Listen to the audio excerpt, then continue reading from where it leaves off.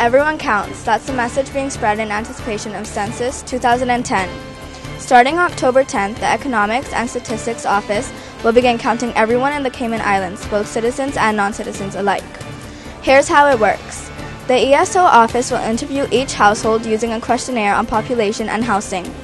They'll ask everything from age to gender to education level and occupation.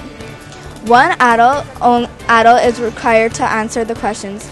You're urged to make yourselves available for the census. The information collected helps determine how money will be spent on things such as hospitals, schools, and emergency services. For more information, log on to www.eso.ky. For GIS Spotlight, I'm Julia Gollnick.